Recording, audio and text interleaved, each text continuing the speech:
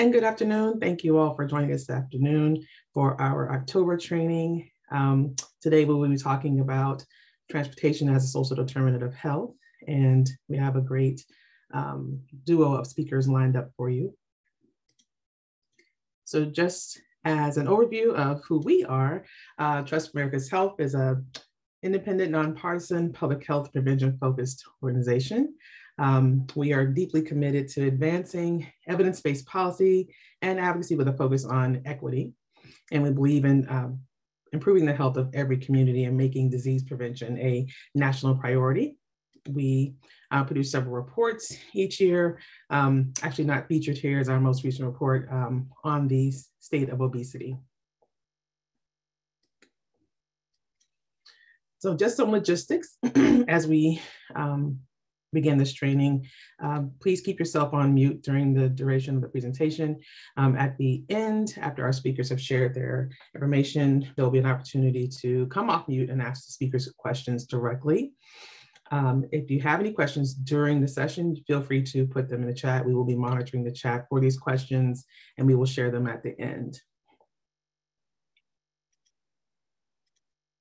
So just to ground us in a little bit of context around transportation, I find it interesting that we talk about transportation as a social determinant of health, but transportation is also very keenly interconnected with other social determinants of health. It's all very interconnected. You need transportation to get to social engagement activities. You need transportation to go to the grocery store and your medical appointments. You need transportation to engage. You need transportation in your affordable housing communities. A part of having a livable community is having access to reliable and supportive transportation.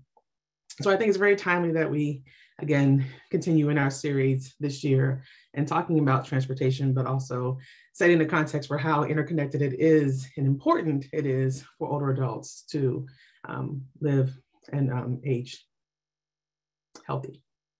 So our speakers today, I'm excited to share with you all, is first Virginia Dyes, the Director of Transportation at US Aging and the co-director of the National Aging and Disability Transportation Center. So she will present first, and then we will turn it over to Barbie McBee. She's the program director at Rocky Mountain Rural Health. Now, for those of you that attended our training last month, you will think that we planned this purposely, but it is, again, going back to that point about interconnectedness, this idea of rural health is becoming very important, obviously, in many discussions. And so we're also excited to bring themes from our previous training back and continue that discussion as well. So without further delay, I'm going to turn it over to Virginia to kick us off today. Thanks very much, Karan. I'm really excited to be here today and appreciate the opportunity to talk with you all about transportation and healthcare. I work at US Aging, which many of you may know is the membership organization of area agencies on aging and Title VI aging services programs on Indian reservations around the country. So I'm going to talk to you a little bit about our work on transportation. Just so you know, US Aging has a longstanding commitment to transportation. We recognize it as one of the priority areas that we work in, primarily because area agencies on aging tell us that in terms of their priorities, transportation is priority 1, 2, or 3. And we know that many area agencies on aging spend part of their funding under the Older Americans Act to provide small transportation programs that are meant to meet the needs of their community. Next slide. So this is my slide to talk about the National Aging and Disability Transportation Center. We have been in existence since 2016. We're funded by the Federal Transit Administration, and we are a partnership between US Aging and Easter Seals. And that partnership actually is a very long-standing partnership between our two organizations. Easter Seals, many of you may know, has a history of serving people with disabilities of all ages, including children, as well as older adults and everyone in between.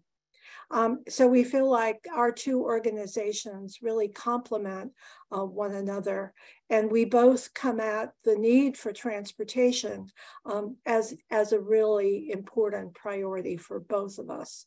The mission of the NADTC, and that's the acronym I'm going to use because National Aging and Disability Transportation Center is quite a mouthful, is to promote the availability of accessible transportation options, specifically those transportation options that meet the needs of older adults, people with disabilities, caregivers, and communities. And by accessible transportation, we certainly mean wheelchair accessible transportation, as depicted in this photograph, but we mean more than that. Transportation accessibility really means, in our vernacular, that it includes everything from being able to find out about transportation options in your community, and particularly for older adults and people with disabilities, finding transportation that meets your needs. And I'm sure that you all are aware that older adults and people with disabilities, or at least many of them, need more than just a ride that comes to their door. They may need help to get out of the door, down the steps or down the ramp, into a vehicle. They actually may need, in some cases, to have someone travel with them and stay with them at their destination. So transportation is a very individualized service and really does imply more than just having public transit in your community, although certainly that's a very important service. We at the NADTC do a lot of technical assistance and information sharing. Our primary audience, though, is not older adults, people with disabilities, and caregivers. It is those organizations, primarily in the community, but also at the state level, that provide any kind of transportation. So it includes public transit agencies, as well as providers of voucher programs, people who provide, or organizations that provide volunteer transportation, transportation to medical services, as well as transportation to a lot of other destinations. So we provide technical assistance and support to those agencies that are concerned about transportation, as well as organizations that advocate for transportation. And we know that that's a lot of organizations that work in healthcare. We do a lot of communication and outreach. Obviously, we do training. And we partner with a lot of different organizations, particularly organizations in aging, transportation, and disability.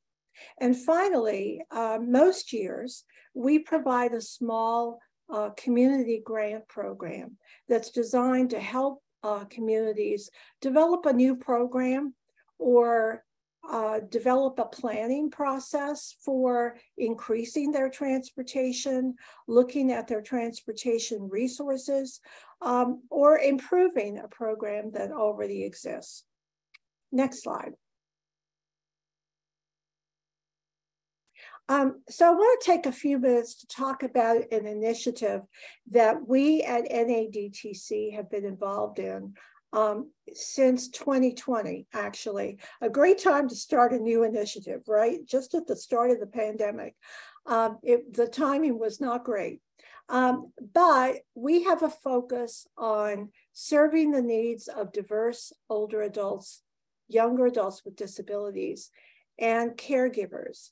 And our focus is on transportation equity, transportation diversity, as well as inclusion.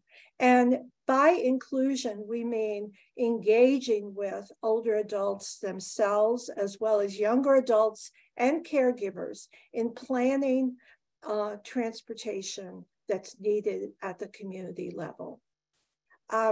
This is the cover of a national survey that we conducted in partnership with V&L Research, which is an Atlanta-based research firm, in 2021. And I wanted to share just a couple of excerpts from that survey. Next slide. So we received between February and April of 2021, over 2,000 responses. We received over 1,200 responses from older adults, 624 from younger adults with disabilities, and 605 caregivers. Next slide. So one of the primary questions that we asked was, where do you need to go? What are the primary destinations that you need to go to? And we found that both younger adults with disabilities and older adults chose the same 4 primary destinations. You'll not be surprised that number 1 on both lists is medical and dental appointments. But supermarket and going to the store is a close second, or in the case of younger adults with disabilities, it's basically equal with getting to medical care. The third destination also is probably not surprising. When you think about the impact of social isolation that we have all felt since the pandemic, but that is a major healthcare and mental health issue for older adults and younger adults with disabilities who are often isolated in ways that most of us don't experience. So visiting family and friends is a high priority, and going to the pharmacy. And you'll notice that every one of these 4 top destinations, more than half of our respondents noted the need to get to these destinations. Next slide. We also asked about the biggest transportation barriers for older adults. And to explain this slide, so you'll notice that the gold bars represent African Americans. The green or aqua bars are Asian Americans and Pacific Islanders. The red bars are Hispanic respondents. The purple bars are responses from Native Americans. And finally, just so you know that the responses that we got from Native Americans didn't just come from Indian reservations, but they also came from Native Americans who live in other places. And finally, the other responses include white respondents who are themselves LGBTQ or new immigrants, or people for whom English is second language, as well as multiracial individuals. So you'll see that not enough public transit is a big issue, and that it's a major, major issue, especially for Native Americans. The community does not have enough or any transportation options, a big issue across the board, but especially for Native Americans and people who fall into that other category. No family or friends who drive regularly. And this is a big issue for people who don't have a caregiver, or in a community where, or in a household where there is no transportation, where they may live with a daughter, but the daughter doesn't drive or doesn't have a car or can't afford very often to take their loved one to the doctor. So it's a major expense issue, as well as something that has to do with availability for services. And then transportation too expensive. We heard this across the board. We heard this from respondents who came from rural areas, as well as people who live in urban areas and suburban areas. And one of the things that we learned is that there may be free or reduced fare programs, and there are of necessity in public transit. That's a requirement if you get federal dollars to support your public transit agency. But if you don't have public transit, that's not available. In addition, we've learned that a lot of people, even though this is available to them in their community, simply don't know about it. And then, of course, concerns about COVID and safe travel were really important issues. Next slide. So that's really all the excerpts I'm going to share from our survey, because I want you to have plenty of time to listen to what Barbie has to say, since she's got the local level experience.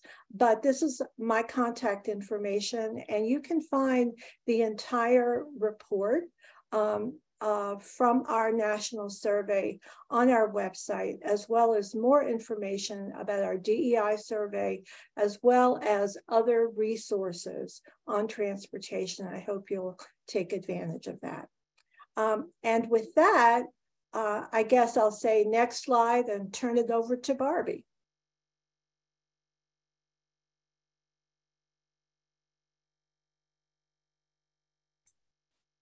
Thank you, Virginia, and thank you, Karen, for inviting me here today. My name is Barbie. I'm with Rocky Mountain Rural Health, and we are located in Fairplay, Colorado, at just under 10,000 feet in the Colorado Rockies. It is truly beautiful here.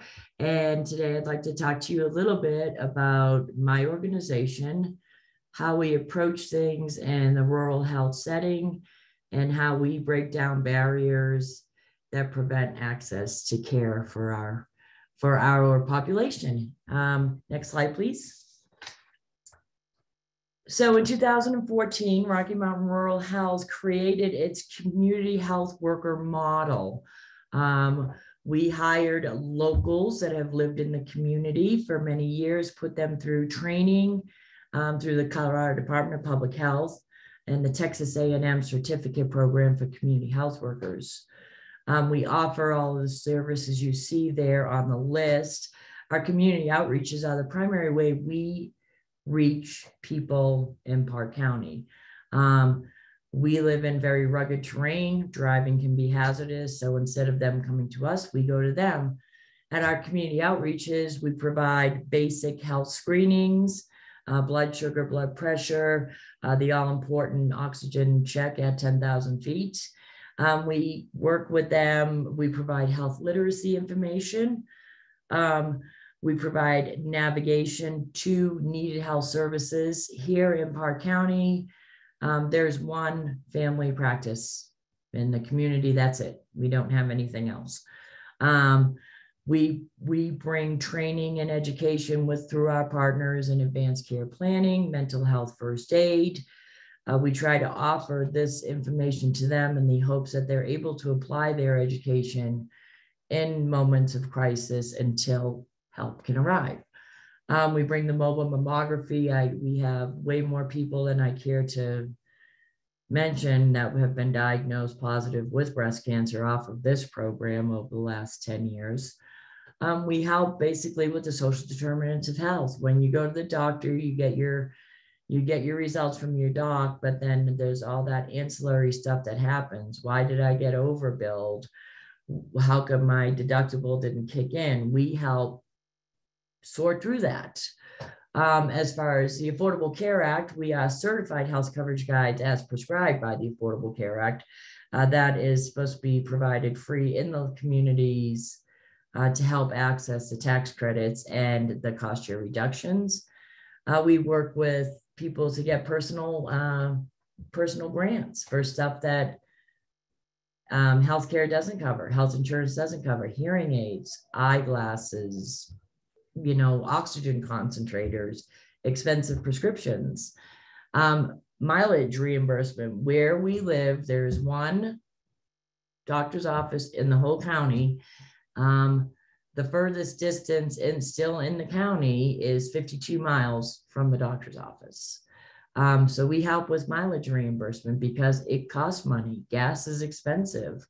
We pay the Medicaid rate of 44 cents a mile, which is the Medicaid rate set in the state of Colorado. So we provide that to folks that are not Medicaid coverage and not eligible for another program, as would be through the Senior Coalition or the other senior program we have here in Fairplay. We had a two-prong approach to COVID-19. Our initial attack was helping the population with the social determinants of health when the state shut down. The state shut down on March 24th of 2020. Our board of directors, we designed a policy whereby funding would be offered to the population through our grantors, through an application process. As it ground on, we started working with public health when they were developing vaccines and how we were going to start administering those vaccines to this very rural population. We initiated vaccine clinics at the beginning of 2021 that went straight through May. This little organization, we vaccinated over 2,000 people, which in a county with 17,000 people, 2,000 is not so bad.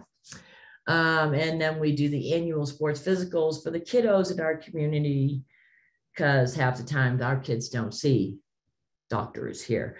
So Rocky Mountain Rural Health has approximately 6,000 contacts per year. 3,800 of them are unduplicated, and that's direct contact with the population. Next slide, please. In this picture, there's two community health workers, a board member. I don't feel the need to point them out, but I do feel the need to say that these are all our outreaches of the last couple of months. They're widely attended, they're expected. When we have to cancel it, it's met with frowns. There are always two community health workers on each event.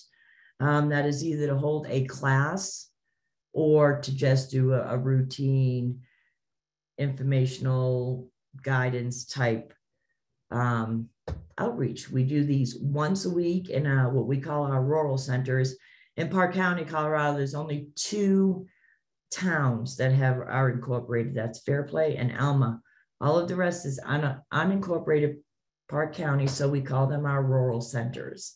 We travel to a different rural center every week with all of our wares, offering education and training. We got quite the little following. We have our own little groupies, and it's great because they're getting routine checks. We track the data on them. So, you know, if they have blood pressure issues, we track their blood pressures. They can reach out to us, we will send their dates, times, and readings to their primary care physician so that the doc has a history and knows what's happening to them. Next slide, please. Excuse me. We have 11 primary partners that we work with. The Colorado Community Health Alliance works directly with the Department of Human Services for the state of Colorado. They represent the Medicaid population. Here in Park County, we are on the lower economic spectrum.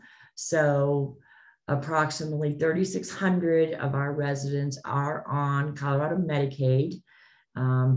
So they need that extra support and attention. We work directly with Park County Public Health, always have, always will. We work with the vaccination clinics. Public Health obtained the vaccines. We got the volunteer doctors to administer the vaccines. We've been out on outreaches seriously since 2008, working together, doing health screenings, stuff for the kids. The Summit Foundation, a lot of our, if you look at our list there, not everybody covers the whole county. So we have a hodgepodge of partners that cover different areas of our county. Summit County helps us cover Alma Fairplay. Colorado, the Colorado Community Health Alliance helps us cover the whole county. And if you look at the bottom there, we have two senior groups. We have the coalition and we have the alliance.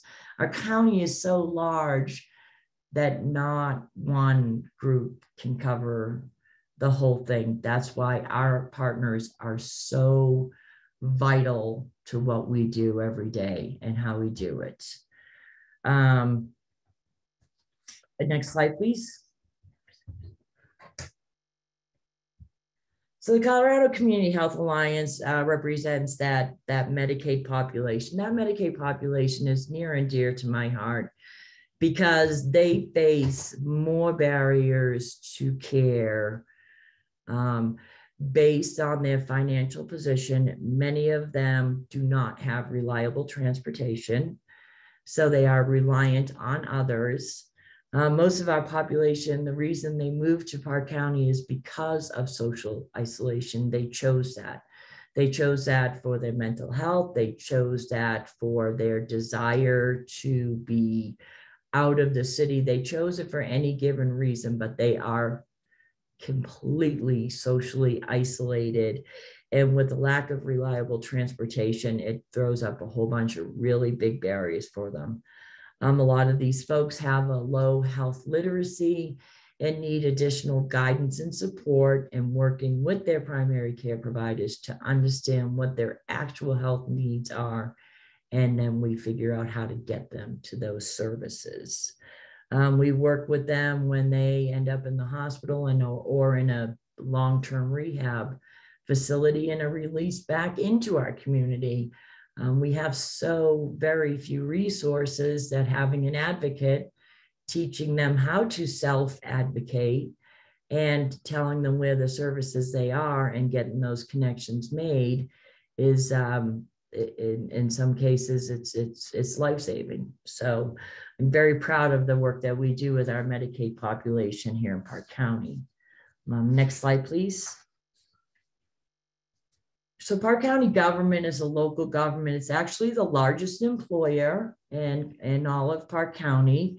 We have a wonderful working relationship with many departments within the local government. We work with the Board of County Commissioners. We work with Public Health. We work with the Department of Human Services. We actually even work with the county fairgrounds. So when you have a reliable partner that you know is not going anywhere, you hang on tight and you do what you can to work together. Throughout the pandemic, the county government supported Rocky Mountain Rural Health and its outreach to the community and helping people maintain their social determinants of health needs. They provided us with actual funding, which is not something they usually do. But they did make an exception in that case and told us, get your boots on the ground, kids, get out there and find out what's happening. And so that's exactly what we did. We devised, again, a policy whereby how we reach our folks and what they qualify for, and then in what form that help came. Next slide, please. I know I've addressed public health, but I just can't state it enough. Yesterday, just to maybe kind of paint a picture for you, yesterday, Rocky Mountain Rural Health and Park County Public Health left our offices at 8 a.m. and headed to the most distant part of our county, which is Lake George. We arrived there about 10 a.m. We held a flu vaccination clinic. It went wonderful. We had Department of Human Services. We had the Senior Coalition there. We had a great group of people. We stayed there for 2 hours, loaded up, and headed to Guffey, which is not as far from Lake George, but way more remote. I drove some county dirt roads, bouncing around for a couple hours there. I think my point is that we made 2 stops in rural Park County and spent 4 hours with the population and spend 4.5 hours driving. So that is our remoteness. That is our challenge, how far apart we are and how we get to services. Department of Human Services was with us on this trip. They offered their LEAP applications, assistance signing up for Medicaid and other temporary aid to needy families and their stuff. So when you go out in a group and you grab them all up together, and it was an incredibly successful outreach. We've done this many times and we'll continue to do it to serve our population. Next slide, please. So some of our other partners, the first one there is the South Park Health Care. That is the one and only doctor's office. Fortunately, it is right across the street from my office because we get called in there pretty regularly. We get called in there pretty regularly to meet with patients in the clinic, inside the exam rooms, to discuss needs on where they need to go and how we're going to get them there. We really, I know I can't express this enough. We only have that one doctor's office. It has 5 exam rooms, a part-time doctor and a part-time nurse practitioner. That's all we have. So anything outside of the common cold, any long-term chronic illness needs to be treated elsewhere.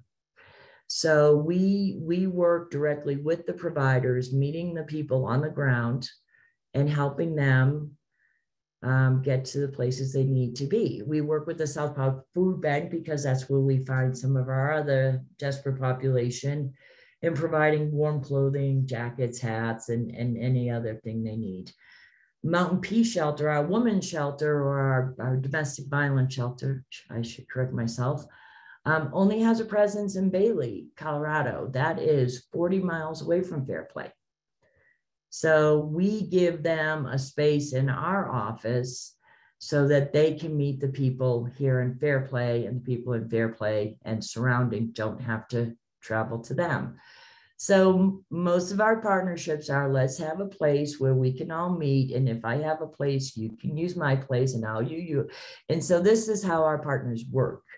Instead of requiring people to travel to us, we focus more on traveling and getting the services to them.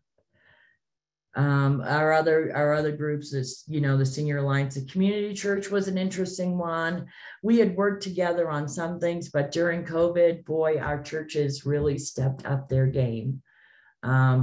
They got a lot of money from their head organizations were passing down money, and they didn't know how to do that. They didn't know how to vet people. They didn't know how to, create. So Rocky Mountain Rural Health did the vetting for a lot of our churches, saying, yeah, this is okay, they passed.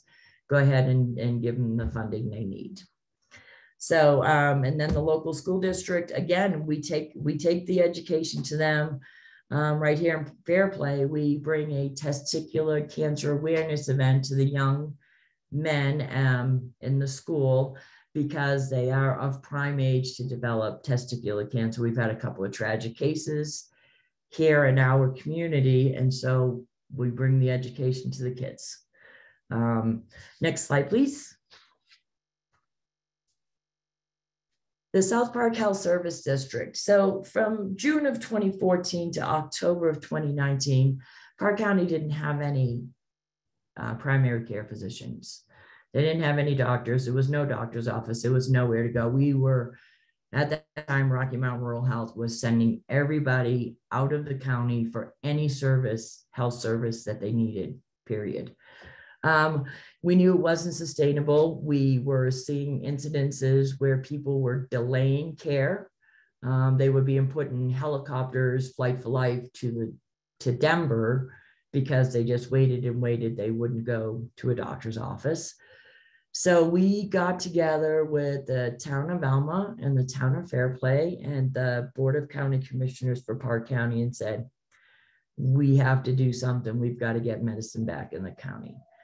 So we worked with an attorney and got a ballot measure put on the 2017 midterm elections. And there were 2 measures.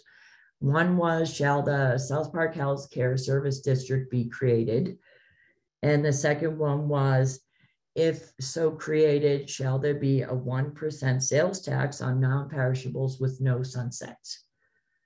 The population clearly recognized the problem because the first measure, 1A, passed at 74% and 1B passed at 72%.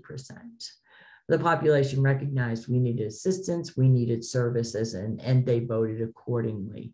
That district has now put us in a position where we have a full-time clinic, and they are currently working on building a pharmacy here in Fairplay.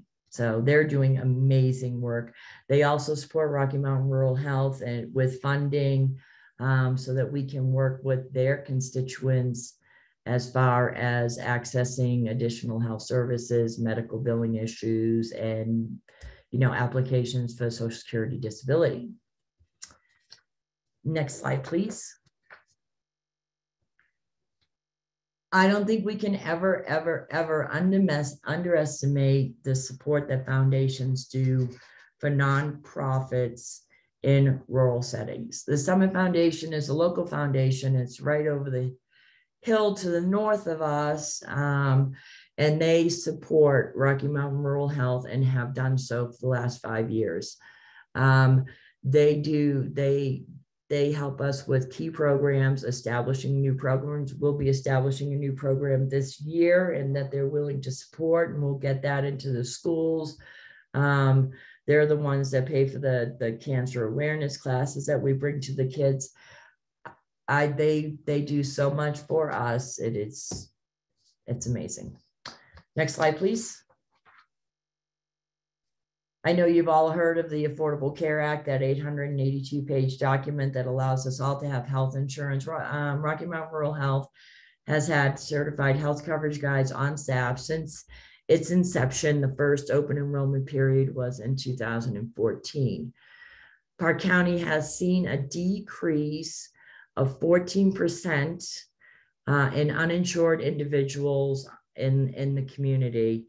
It is taken the pressure off of our local ambulance districts. Our ambulance districts take people, prior to, would take people uninsured to the local hospital, which is outside the county and a 50-minute drive one way. So we've lost the service of that ambulance for at least an hour and a half.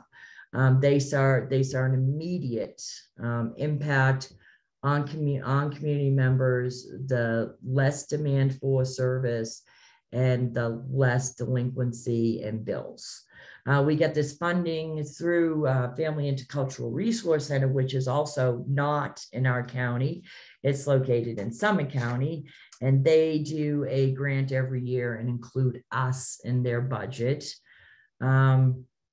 We see probably 300 people a year requesting assistance with the Affordable Care Act, and we will continue to keep that good work up and let them access healthcare. Next slide, please. Yeah, that's me walking the donkey. We're really big on donkeys up here in Park County. We have a big old event called Borough Days. But this is more about all of the funders that help us with that dreaded general operating costs. We can write all the programs in the world and offer all the programs in the world, but we got to keep the lights on. And so again, that those foundations that are out there and our donors that donate every year to us make the difference. Give us the funding to keep all of that stuff going that we need to do. Next slide, please. Our largest funders are the Colorado Community Health Alliance, the Summit Foundation, the Health Service District that we helped create, Family Intercultural Resource Center in El Pomar. These are all people that are pretty rock solid funders for Rocky Mountain Rural Health. They approach us regularly. Every single one of these organizations approached us during the pandemic and said, write us an email, tell us what you need, we'll make sure you have it. And that is how we made it through the pandemic. We never closed. and our people knew we were here and ready to help. Next slide, please. So this is Park County. This is the land that I love. I've lived here for 25 years. It is a massive county. It's larger than the state of Delaware. We only have 7 people for every 1 square mile. So we're pretty spread out. We are located, average is located at 7,000 feet above sea level, but the highest incorporated town in North America is here in Park County. It's at 10,000 feet. The reason I point out all these, weather statistics and road closures and all that is because that directly impacts transportation. It is not uncommon for me to leave work in the middle of the winter and have the road closed and have to find out whose house I'm having to sleep over with because I can't get home from where I am, and I only live 7 miles from Fairplay. Our population center, if you look in the upper right hand of that map, there is Bailey. That is where most of our people live, and that is classified in the state of Colorado as rural. Yeah, once you pass that midway point, Kenosha Pass, everything after that is what is classified as frontier. So while the average is 7 people per 1 square mile, when you get out to my neck of the woods, we're talking 2 people per square mile. So to say that a regional transportation authority isn't probably a really good idea is an understatement. How do we, when our roads are subject to closure at any time, you see the 3 main thoroughfares, the reds you see are paved. After that, there's nothing else paved. It's all washboard. It's all rural country road. And it's a rough ride from A to B. Next slide, please. So that's washboard, in case you were curious what that meant in that picture there. That's what most of the roads look like here in Park County, dirt wash roads. We have the one primary care provider. We don't have any durable medical companies. We have no home health care. We have no pharmacy, and everybody travels outside of the county for their services. I left my home the other day at 9 a.m. for a 10:30 appointment in the next county. It's an all-day excursion. When you leave the county for medical, you leave for the day and you come back at night. How do we do this? What happens? Who gets there? Next slide, please. So we only have in the county 3 providers. We have a Summit Stage, and pre-pandemic, it was $2 a trip. Since the pandemic, it's free. And that just takes people from Fairplay to Breckenridge. And that's basically a 20-mile trip over a 12,000-foot mountain pass. So it's a hairy, scary ride, but it's free, and it can get you to Summit County, which actually has a hospital, and they have doctors and they have specialists. So that's great. Then we have Mustang, which is a program run by the Colorado Department of Transportation that rolls into Fairplay at about 9 in the morning, and it returns to Fairplay at about 4 o'clock in the afternoon. The problem is if it takes you all the way down to Denver, you have to figure out how to get any of your doctor's appointments, shopping done, and back on the bus. So if it leaves at 8:55 a.m., it will bring you to Denver at 10:55 a.m., and you would have to be back at 1:50 p.m. So it's not really a usable resource as far as doctor's appointments and any of that, but it will get you to Denver. The other one is MedRide. That program is wonderful. It's door-to-door service. It's only available to Medicaid population. Other people need rides besides our Medicaid population. So then what do? Well, we have a network of volunteers. We have the church groups that have volunteers. We have the Senior Coalition and the Senior Alliance that have volunteers. And then we put the call out to friends and neighbors. This guy's got to go. We need to get him down there. You know, he's on dialysis. We have a guy that travels to Salida once a week for dialysis. We've been paying 44 cents a mile reimbursement and until he gets his transplant. That's what we'll do. We get that 44 cents a mile from our grantors, from our funders, from people that are willing to help us out so that we can get him to where he needs to be. Next slide, please. This is my favorite slide. If you look at the picture on the left, that's what it looks like when I drive to work in January. That is a tweet from CDOT, Colorado Department of Transportation. It was on January 15th, which was a Friday. It tweeted out at 9:36 a.m. I was at work for an hour and a half at that point. The road was closed. I got home Sunday. That's how long it was shut down. So that happens regularly. So it's really hard for our folks to plan on where they're going, when they're going to be there, and the cancellation if they don't make it. So this is what we face. Our winters are very, very long. They run from October to May. It's not unusual to see snow in July, August, and September at all. I've seen snow on July 4th, and I have seen snow 2 days before my birthday last year, and I'm still pretty bitter about that. And I was born in September, so just saying. The picture on the left is what the usual slide and glide looks like when you're driving home in the winter traffic. It's snow-packed, it's icy, and the visibility is gone.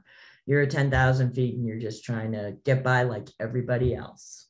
So, next slide, please. This is Miss Erin. She's a 70-pound Border Collie mix, 70 pounds. She's buried up to her neck. That picture was taken last May, 5 months ago. So our winters go on and on and on. And we just had to share a picture of Erin because she's a very sweet girl and she had just had to have knee surgery. So next slide.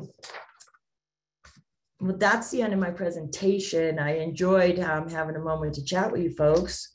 Sorry if I chewed your ear off, but if you have any questions, this is my contact information and I'd be more than happy to answer any now. Barbie, thank you so much, and Virginia as well for your presentations today. Barbie, I'm really curious, and as the person facilitating Q&A, hi everyone, I'm Megan Wolf, Senior Policy Development Manager at Trust for America's Health. I really appreciate everyone being here today and for some really interesting presentations. Barbie, what is the, do you have a number or percentage of older adults that live in Park County? Because with the weather looking like that, I can imagine what the transportation challenges must be for older adults.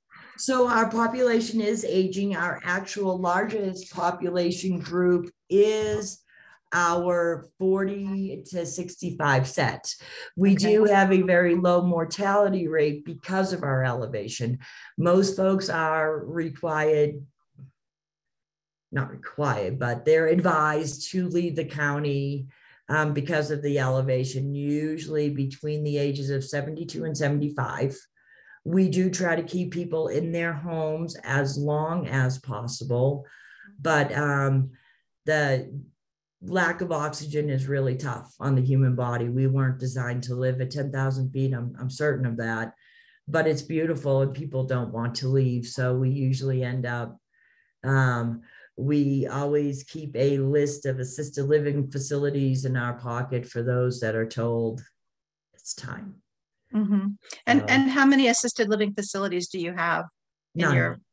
Oh, none. Oh, okay. Wow. No. Wow.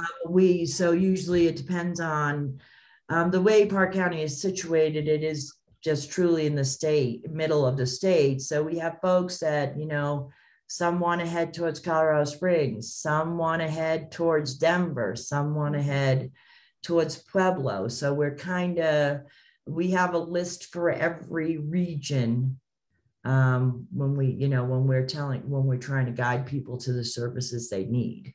Right. So yeah, so we don't have any of those here either.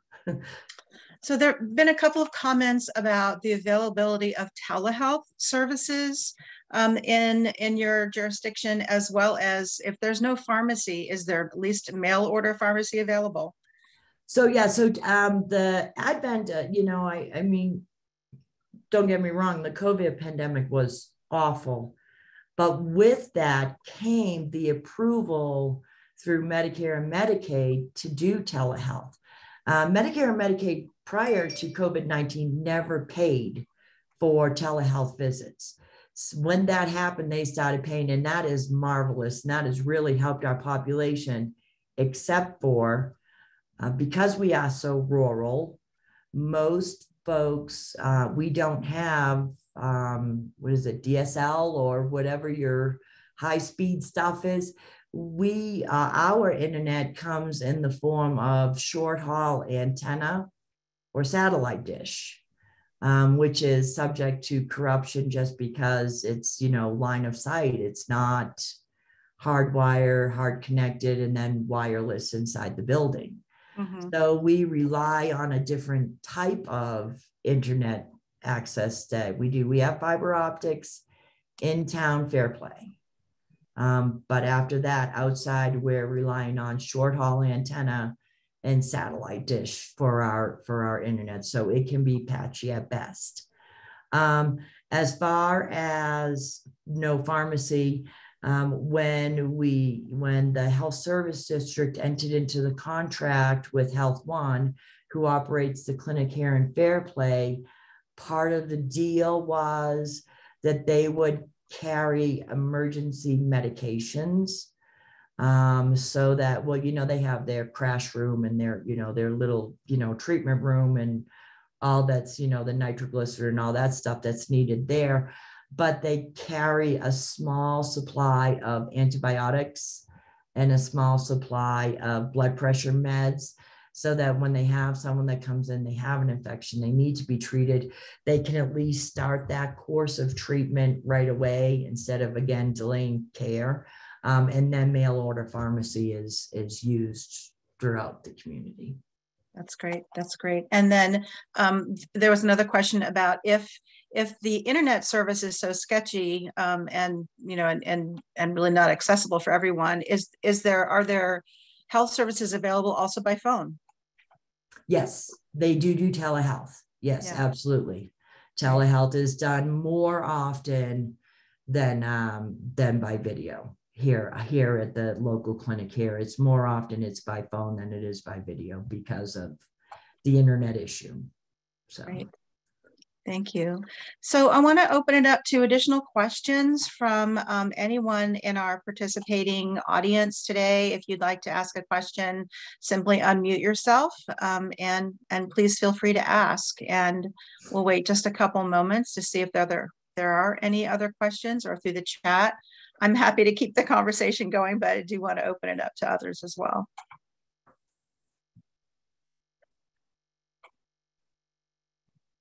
And Barbie and Virginia, please feel free to ask each other questions as well. I know you guys know each other, so. Megan, I have a question. Yeah, please go ahead. So Barbie, I have a deep affinity for relationships and partnerships with churches, and I was just curious how that works. Is there a church van? I mean, that's something, it's interesting. That's a model that I grew up with, knowing that the church van would go get older adults and take them to events, not necessarily to medical appointments, but that was something that I grew up with. And so I'm curious about how that model is working, especially given the fact that you're so rural.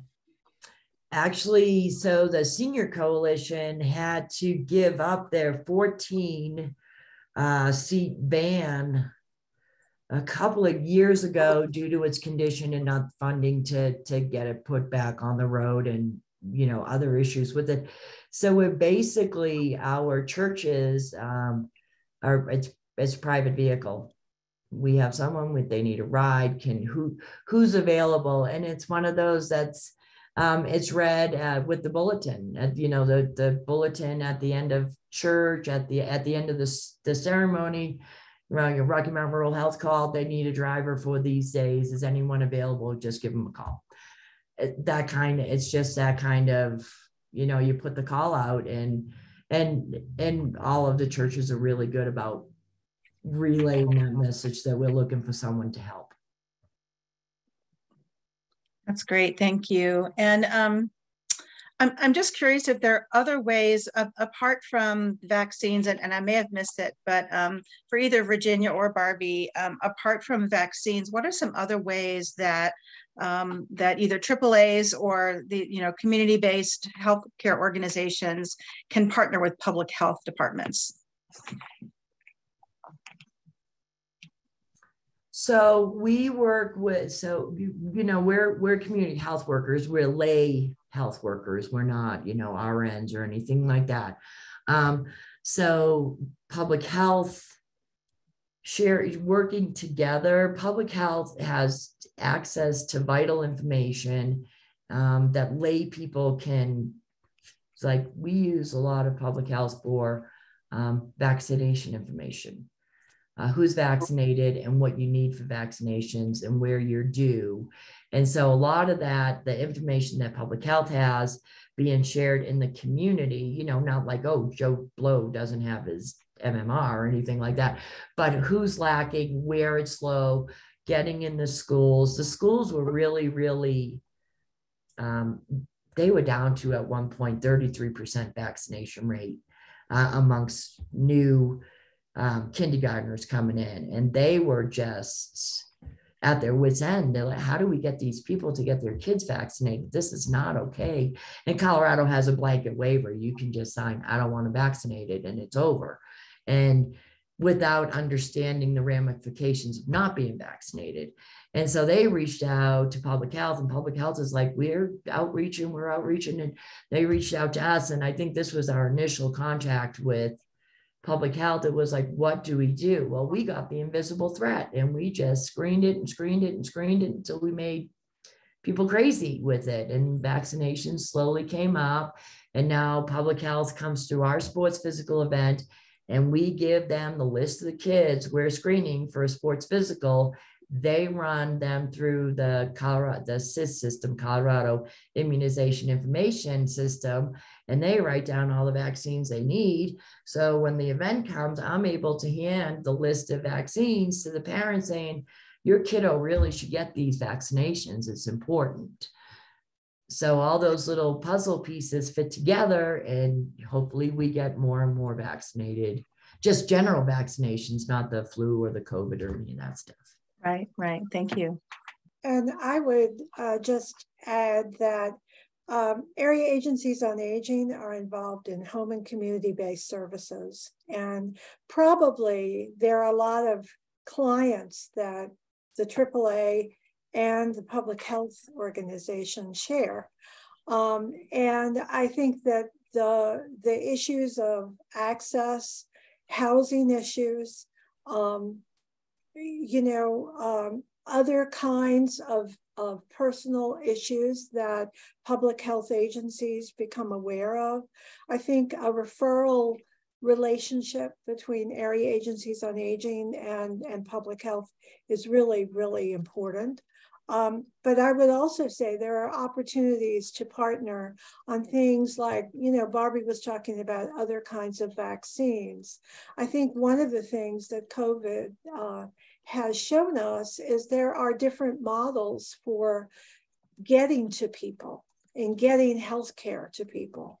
And it doesn't necessarily have to be people coming to a clinic. Sometimes the mobile units that went out, not just in rural areas, but also in many urban areas, to actually near people's homes or other kinds of locations like senior centers or nutrition sites, where healthcare can be much more accessible. And not only that, it can encourage people who are not necessarily enthusiastic about going in to see a doctor or to see a nurse. So I think that there are lots and lots of ways that public health and AAAs can work together. I would say mental health issues are another critical thing.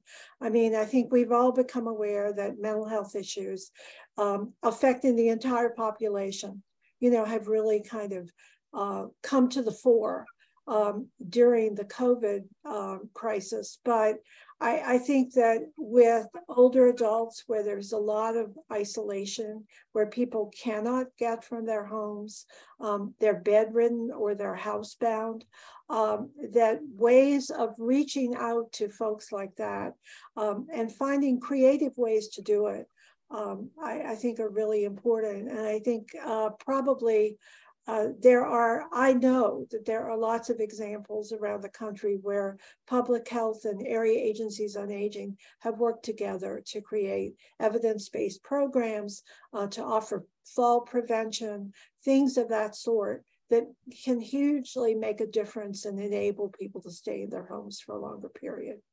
Absolutely. Thank you, Virginia. And thank you, Barbie. Thank you both for being here with some great information once again. A really jam-packed monthly training for our age-friendly public health systems project, initiative, movement. We're not sure what we're going to call ourselves right now, but appreciate you all being here. We've run out of time. Hope that you will join us next month, the third Thursday in November. We will have our partners at ASTA, the Association for State and Territorial Health Officials, who will be sharing some new programming and resources for public health and at the state and local level. So thank you all for joining us and hope to see you next month.